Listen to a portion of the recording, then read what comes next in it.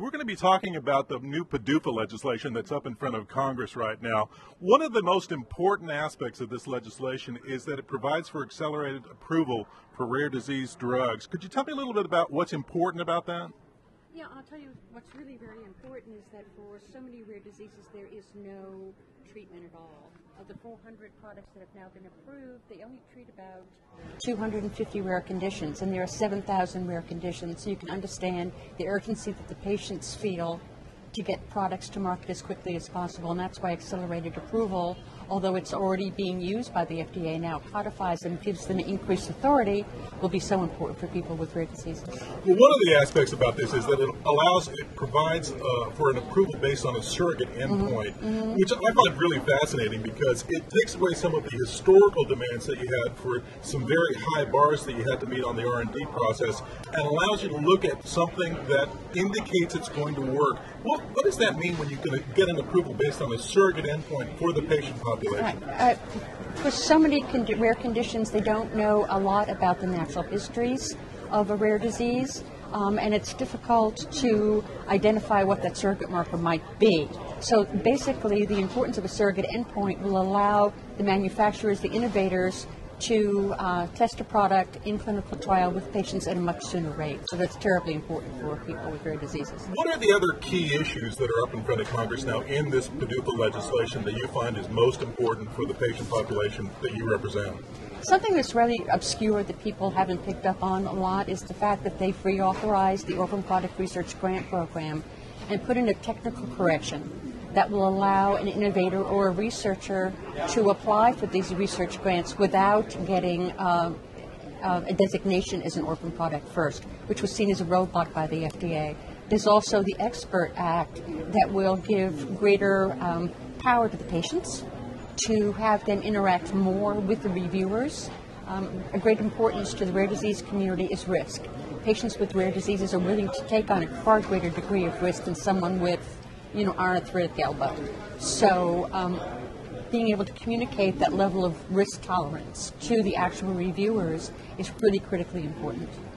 And one of the things that I found was very remarkable about this was that this is all taking place in a very bipartisan kind of an atmosphere, which you hardly ever see in Congress these days. Were there how did that come about, and are there any lessons here for anybody involved in legislation? I think a lot of people are really surprised that it wasn't done in such a bipartisan manner, but the staffers did an incredible job of working with one another. Like in the Senate, they had working groups, so they divided up the PDUFA legislation among staff, and Republicans and Democrats sat down with one another, hammered out the differences, and came up with a very acceptable piece of legislation. So we're really pleased. And, NORD has never been a partisan organization. We've worked very closely with Republicans and Democrats because when people with rare diseases are Republican, Democrat, Independent, it doesn't make any difference. So that's a relationship that we've built over time. And as you were telling me, there are 30 million people in the United States that have a rare disease, which is a remarkable 10% of the population. Right. Something that a lot of people might not realize is something that really translates into everybody's home district. It does. It does. It's 1 in 10 Americans, according to the NIH. So some diseases can affect maybe 2 or 3 people, and up to 200,000. The Orphan Drug Act defines a rare disease as any condition that affects less than 200,000 people.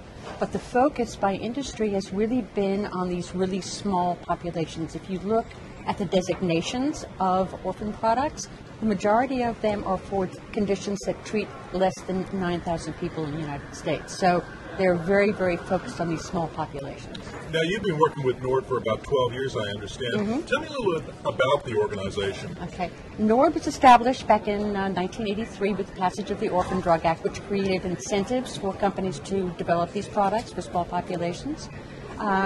We have 180 organizations that are members, and then individual members. And what we do primarily is make sure that patients have access to products. We provide services to get free product to the patients, or to help them with their copay or their co-insurance. We work with companies to get people to clinical trial sites. So that is a key role. We want to make sure that the industry continues to be incentivized to develop the products that are desperately needed. There are a few different things happening about rare diseases here at the convention. What are some of the most important things or most interesting things, events that are happening here for you? Right. Well, the most exciting thing is the day-and-a-half forum on rare diseases. So the entire focus is going to be on the incentives, the issues, talking about surrogate endpoints, and all those other issues. So that's really so important. Bio is really focusing on rare diseases, so we're really thrilled that this occurred. Well, that's great. I appreciate you taking the time to talk with me today, and that's it for us. Oh, we have, this is live. We've got a couple more questions. What can people do to help advocate for patients with rare diseases? If there's a particular disease that they want to be focusing on, there are organizations. We have a database of patient organizations all over the country. They can go to our website and find out if there's a particular condition.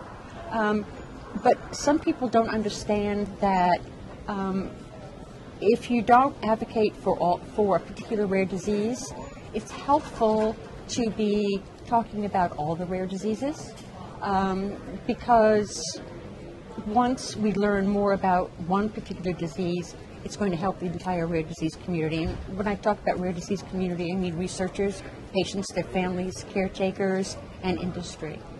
Rare diseases has certainly been a hot topic on the R&D side in biotech. Right. A lot of people in the industry are focused on that. Another question for you. Give us an example of a rare disease, like Duchenne's muscular dystrophy. Right, and that affects only young boys. And there's also a condition called progeria, where children die of old age by the time they're maybe 12 or 13. There may be 40 to 50 children in the United States. So focusing on that, a lot of the focus is at the NIH right now on basic and translational research, because we know that understanding the pathogenesis of rare diseases is going to increase sciences and the medical community's understanding of all rare diseases. Right. There's also been a lot of genetic research. We have a question, are many rare diseases genetic, and can genetic research help? It has been said, and I'm not sure if that number is correct, that about 80% of the 7,000 known rare diseases are genetically based. So gene therapy is probably the holy grail, which could be curative. So that's very important. That's great. Again, appreciate you taking the time, and that's a wrap. Thank you.